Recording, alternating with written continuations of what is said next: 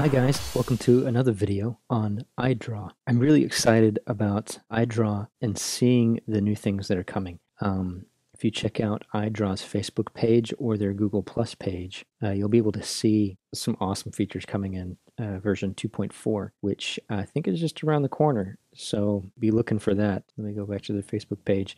Here are some of the features listed using CSS right from your vector graphics. Some core graphics code export, exporting layers and slices. So abilities to really take assets within your document and save these as web friendly, HD Retina display friendly graphic files. They've got a redesigned layers pane, a smart duplicate, which looks really awesome, a transform panel, which I'm really looking forward to. One of the things that Illustrator and Photoshop both have with their vector shapes is the ability to warp some of these things. So I'm hoping that you can do some of that stuff. Multi-path editing, pixel preview mode. I think that's going to be great for people like myself who do a lot of web graphics. Sharing shape libraries, that's awesome. I use the shapes all the time. I save new libraries. One thing and I've had issues with this. It's not a huge deal, but being able to rename them, I don't know if that's going to be possible. That would be awesome. I've got some of the other people's icon packs in here, all as vector shapes, Captain icons, free icons. I've got my own vector flames that I've drawn and then traced in iDraw to be vector shapes.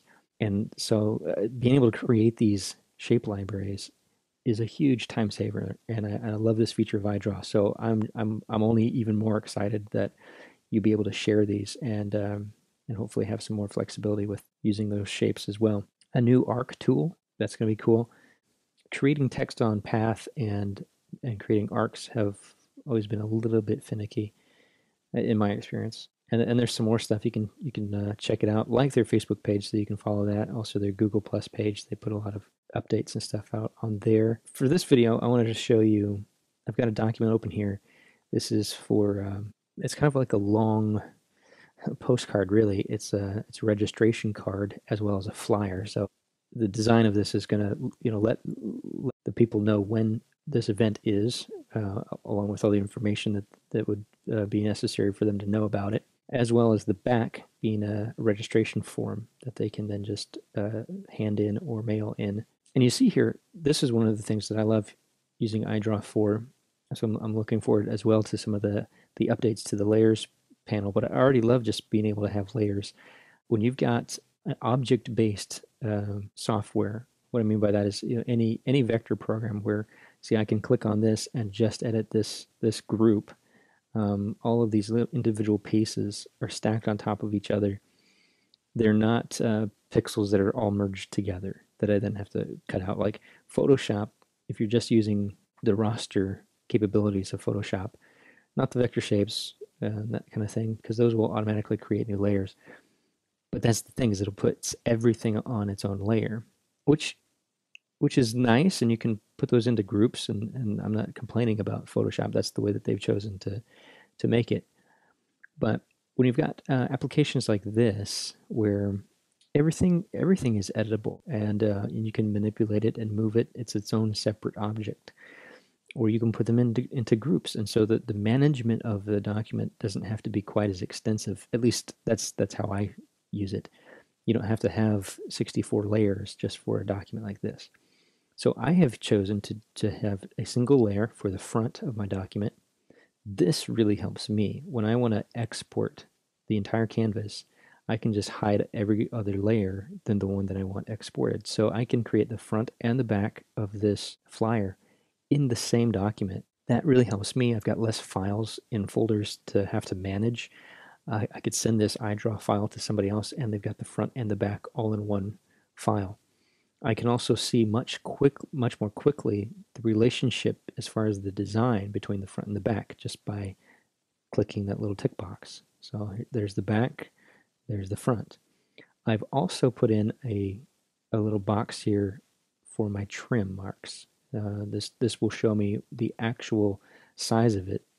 So everything inside of this kind of transparent red box around here is going to be safe and everything outside could be trimmed off. And that really helps as well, making sure that all of the important information isn't too close to the line, that I've got everything lined up nicely, and have a little bit of breathing room around the entire design. You can also use guides. So I've got some guides set up in here as well so that I can align things to my center, and then I've got safe margins where I keep all of my text inside here. So you can see that I've got all my text inside this innermost guide. And then I've got a trim guide, etc.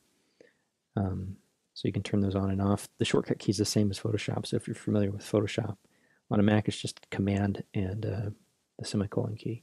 So I also use I've shown this in another video, but I use the space outside the canvas a lot for sort of drafting and sketching and coming up with ideas. As you can see, this $1 million shot changed a little bit by the time it got down here.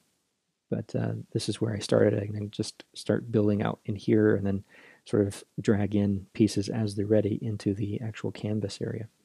And so I was more happy with this this design, and it ended up being I just put it all into a group, and it worked out very nicely. So there's just some design tips in there as well as iDraw tips.